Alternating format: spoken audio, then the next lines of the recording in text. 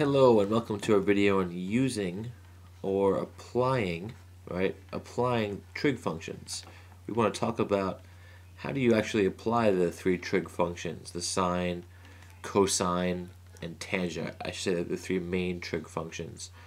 How do we apply this in a problem or with a right triangle? What do? We always go back to our acronym, which is SOHCAHTOA. And SOHCAHTOA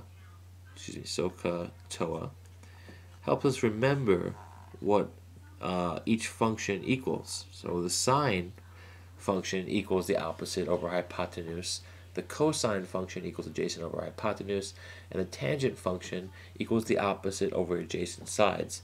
And this is really helpful because we're given right triangles in many of these problems, and we're told that a certain angle equals something. So here, if we have our angle theta equal pi over 6 radians. So they're not telling us what this is in degrees. We could turn this into degrees, which we went over in another video, but this would equal 30 degrees. But let's stick with the radians for a moment. If we're given this angle, and we're told that this bottom side here is 5 times the square root of 3, they might ask us, well, what's this side over here? How long is this one? What's it equal to? Well, at that point, you've got to assess the triangle and figure out which trigonometric function or which trig function would really help you. And think about the anatomy of the right triangle. This side over here is the hypotenuse. It's the longest side of the right triangle. It's the one that's across from the right angle. Notice that side doesn't really help us here. It's not a value we know or a value that we want. So we don't want to use either the sine or the cosine because those two functions use the hypotenuse. We don't need the hypotenuse or want to use it in this problem, so we're going to use tangent. Tangent, we can write as tan.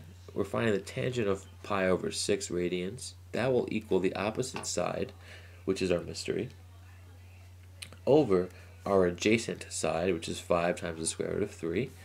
Quick review, the adjacent side is of an angle. Well, that's one of the rays that make up the angle. So both of these sides are adjacent to the angle, but we're not picking the hypotenuse because it's already set as the hypotenuse. When they're referring to adjacent side, they're referring to not the hypotenuse. So in all of these, A does not equal the hypotenuse. That has its own special name. Even though the hypotenuse could be adjacent to our angle, we want to know the other side, right? So adjacent is not referring to the hypotenuse. And what we can do here is, at this point, you'll have a calculator or some kind of trig table in front of you, which will tell you what this equals, the tangent of pi over 6 in radians. And you might just want to enter the tan button and then pi over 6, which is pi divided by 6.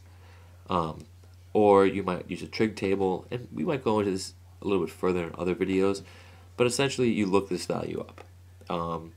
There are ways to derive it, measure it, understand it, but you're probably going to be looking it up. So that's what I'm going to do here. And if I look it up, the tangent of pi over 6 is exactly equal to 1 over the square root of 3. And that's going to be equal to the opposite over adjacent. So our mystery side over the adjacent side. And now I want to figure out my mystery side, so I'm going to solve this equation. An easy way to do that, or I think the best way for me to do that, is to multiply both sides by 5 times the square root of 3. 5 times the square root of 3 cancels out here. And now I'm going to also multiply it by this on this side. And what I have is 5 times the square root of 3 divided by the square root of 3. And that equals our mystery number. But the square root of 3 divided by itself is just 1. So our mystery side equals 5. And that's our answer. In this triangle, the mystery side is equal to 5. And that's, we use a tangent there. So let's look at another example. Maybe this time we'll use a different trig function. What if we had a right triangle, and this one I'll draw in red, why not? There's a right angle, and we're given this angle up here. We're told this time that the measure of this angle is equal to the sine is equal to 60 degrees. Excuse me, I'm jumping ahead here. And as you just heard me say, we're going to use the sine here. And the reason why is we're given the hypotenuse. We're told the hypotenuse is 6 times the square root of 3, and what we want to know is this leg over here. Well, the sine is great for that because, as we said before, the sine of our angle is equal to the opposite side over the hypotenuse.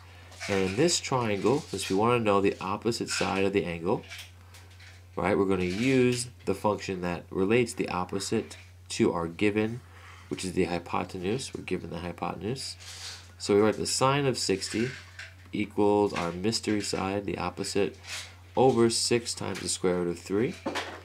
And again, going back to my trig tables or the calculator, the sine of 60 is equal to the square root of 3 over 2.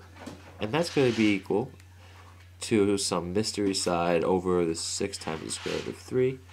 And just like before, I'm going to multiply both sides now by 6 times the square root of 3, 6 square roots of 3, and these cancel out. So now we have this situation.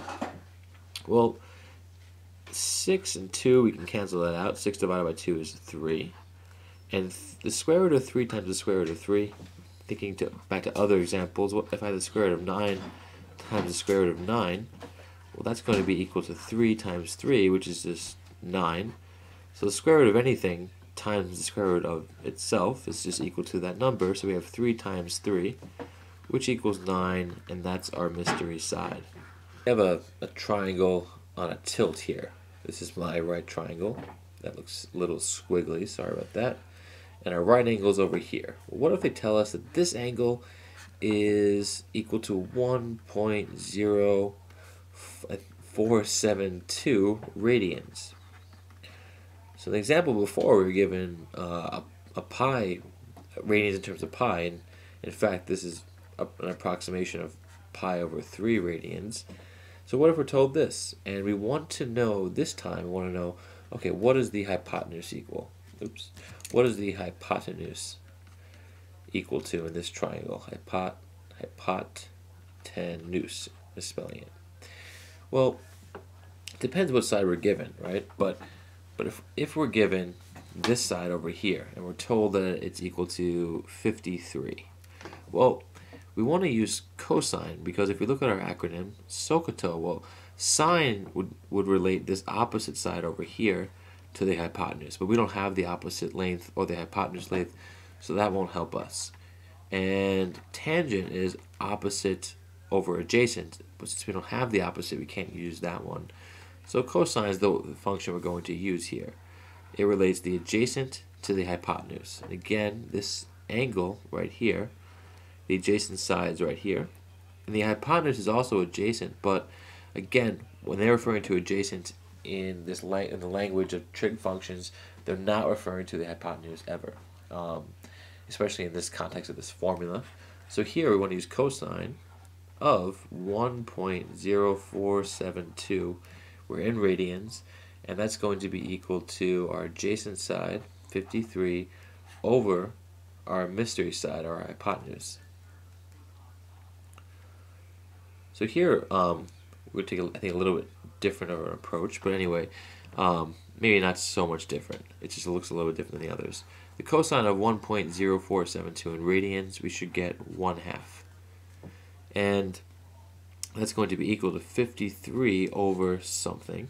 So to figure out that something, I'm going to multiply both sides by 2. And that 1/2 times 2 is just 1. 53 times 2 is 106 over something. So 106 divided by something is 1. Well, something divided by itself has to be 1. So this time the cosine, the angle is equal to the mystery, not the angle. The mystery side is equal to 106. And that makes sense. It has to be longer than our leg. So we can use these functions in a lot of different ways. But ultimately, all we're doing in these problems is finding the value of our cosine, right, on our trig table or our calculator, and then finding the appropriate fraction, and then solving for the missing variable.